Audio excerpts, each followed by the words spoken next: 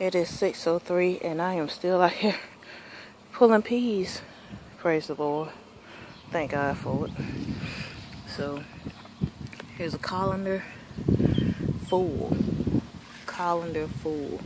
Now some of them, like this one here, you see, it's not filled out all the way down, but I gotta pull it because I don't know when the next time will be that I'll be out here. This one I pulled by mistake, but most of them are like this.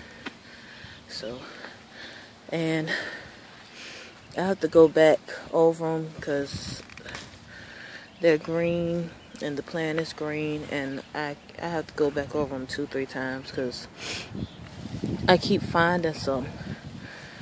So I think next year I'm going to think about the purple potted peas. They'll be a whole lot easier to see.